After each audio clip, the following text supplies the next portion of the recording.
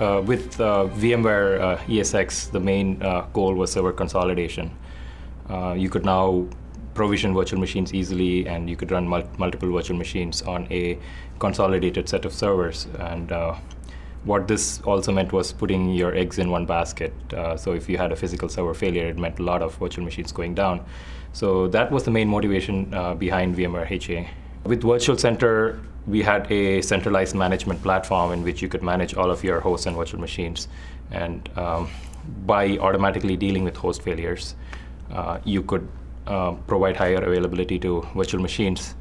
And the advantage of this is any vanilla application that's running inside a VMware HA protected virtual machine will automatically get increased availability.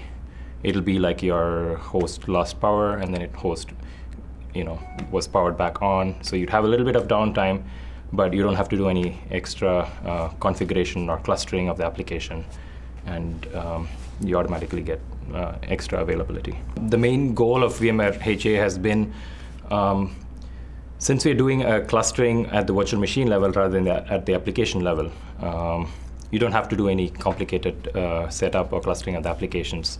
And the main focus had always been to make availability easy for the user. And towards that, the current way that the user would go about setting up HA is they would create a cluster, throw a bunch of hosts into the cluster, and then there's a checkbox that says enable HA, and that would be it. And they can choose the level of protection that they would like. Say I want to be able to tolerate a one host failure or a two host failure, and so that tells HA how much of spare capacity to maintain in the cluster. And the configuration of HA on the various hosts in the cluster gets done automatically, and every VM that is in the cluster automatically gets protection. So you do not have to go and individually turn on protection for VMs. All VMs automatically get protection. When a host fails, HA would automatically detect the failure of the host, and then it would take the VMs that were running on that host, sort them on their restart priority, and it's going to try to find alternate hosts to place the VMs on.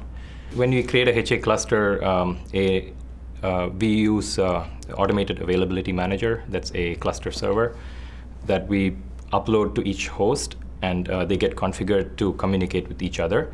And they send heartbeats and exchange messages about the states of the hosts and VMs. If I'm a host and I haven't received a heartbeat from you in 15 seconds, then I would declare you as having failed, and I would try to fail over the virtual machines on the remaining hosts within the cluster.